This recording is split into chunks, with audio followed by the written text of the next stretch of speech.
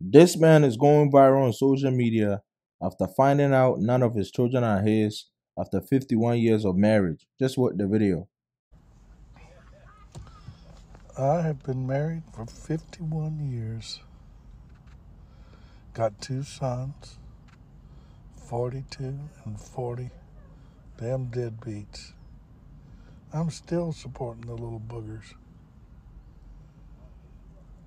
Needed to take a test to see if any of us had a kidney good enough for my brother. Found out something interesting. They ain't my kids. There's somebody else's.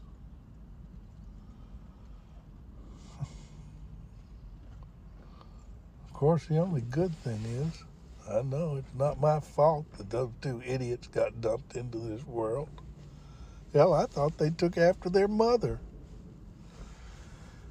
Instead, they take after the plumber or the postman or the milkman, or, yeah, they were milkmen back when they came around.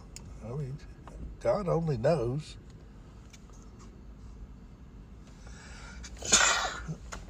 It sure gets old.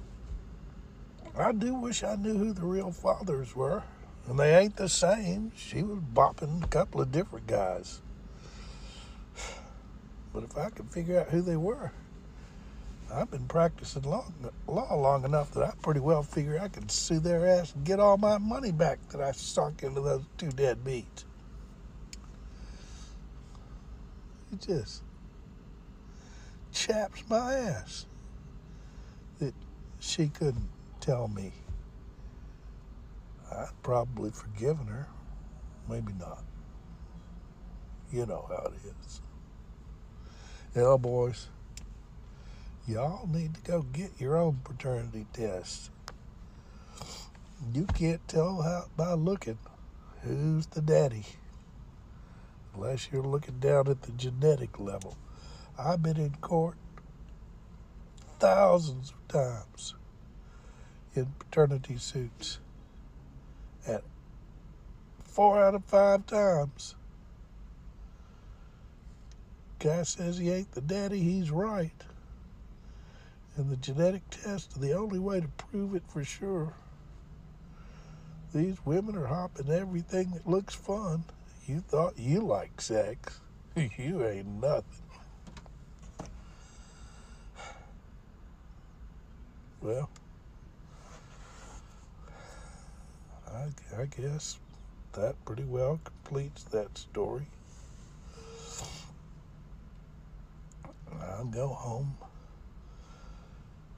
start drafting up some divorce papers, see if I can't get free of that crazy bitch. I mean, I stayed with her for the sake of the children and the grandchildren, now the great-grandchildren. But they ain't no kin of mine. Fuck 'em. This should be a crime of some sort. The wife gotta be charged with something. Can't imagine being with someone that long and you find out your kid's not yours. That alone will send me to an early grave. Loving and raising a child a whole lifetime, assuming it's yours and realizing it's not, gotta be one of the most painful things a man can go through, especially at an old age. Because you dying with no legacy. The wife gotta hate this man so much to do that to him. And I won't be surprised if those kids have different fathers. Mandatory paternity tests at birth prior to adding the father's name to any birth certificate should be the norm at this point. You will be surprised at how many such cases exist, especially when people do that ancestry and me test. I think it's now time today's society address the emotional and legal implications of paternity fraud to ensure that individuals who experience such betrayal receive adequate support and that measures are put in place to prevent similar situations in the future. But hey, who cares what I gotta say? Let me know what you think in the comments down below.